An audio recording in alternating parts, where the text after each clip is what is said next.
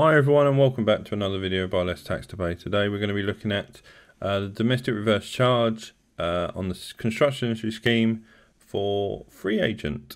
As you can see, we're logged into the dashboard on FreeAgent, but before we continue, please subscribe to the page. Please like the video if you found it informative and it helped you. Please also drop a comment if you have any questions, or if you just to say, yeah, great, thank you, that saved me a load of time. Today's video is going to be looking at the subcontractor side, and then there'll be another video for contractors. I just like to separate it, like with all my videos on the CIS scheme, just to make it clear, just the slight differences between a contractor and a subcontractor. So as you can see, we're in our dashboard. So what we need to do is we need to activate the codes, the reverse charge, and then we need to create an invoice and what we need to put on the invoice just to be in line with HMRC guidelines. So as you can see, we're in the overview. So if we now go to our settings, so if we go over here and then go to settings, now to activate, FreeAgent does it slightly differently to other softwares. So what we need to do is go to VAT registration,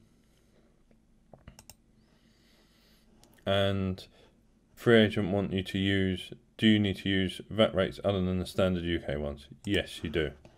So you tick the X box, click on Save Changes.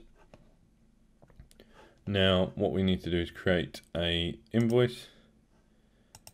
We go to invoicing, add a new invoice, ABC construction, invoice reference, date, payment terms, CIS category, income at 20%. And then we need to select down the bottom reverse charge. Okay, so that's what you need to select to be able to initiate the reverse charge. So if we create a new invoice, then we add an item and we say days, 5 days. Okay, so we do 5 days labour, but then we need to add some extra text when you're typing, and the text we need to add is in this format: rate of VAT, whatever the percentage is, so if it's 5% or 20%, and customer to pay VAT to HMRC. Okay, what I would do in this instance is that's what you need to write in your invoice, but what I would do is do 1 day,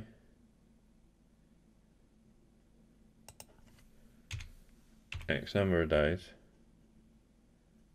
add this to your price list, and just do CIS labour, create and finish. Okay, I'll do 5 days for this one, create and finish. And the reason why I'm saying that is because I need to edit it because I need to put a price in. Okay, the reason why I'm saying that is when you come to do this again, it's all pre-saved. So what I'd actually do is do one that says 5%. Okay, add this to your price list, CIS labour 5%, create and finish. Right, now I can get rid of that one because I don't need that one there. But when I go to add another item, I've got the two there, and it's already been worked out for me, so it's not a problem. And also I've got the text in there that I need to. Okay, so that's what I would tell you to do going forward, and then you just alter the 5 days to 4 days, 3 days, whatever it is, and obviously put the amount in. So that's what I would tell you to do on this invoice. But also you can see at the bottom it says reverse charge supplies are applicable. So this is very, very simple: £1,000, 20% deduction, £800 due. But that will deal with the VAT as needed. So let's just look at the VAT, just so we can see. So if we go to this one, you can see here total sales, student outputs £1,000, so it's included it in there for you.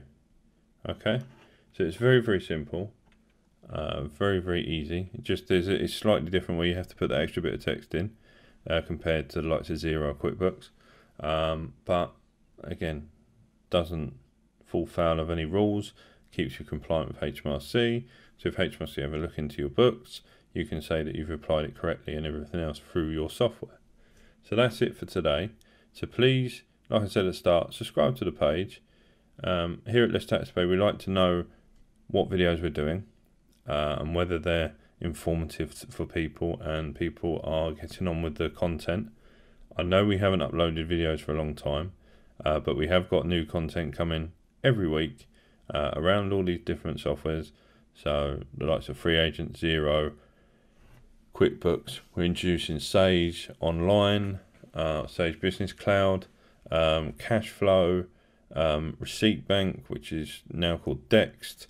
So we'll be doing videos all around them. And like I said, drop a comment, even if you're just saying thank you, that helped me, or you have any questions. Also like the video if you found it informative and it helped you and it saved you time. That's what these videos are for, to help save you time rather than you searching, scouring the internet and trying to find what you're looking for. These videos are very simple to get you to the point of what you're looking for. So until next time, be safe and we'll see you soon.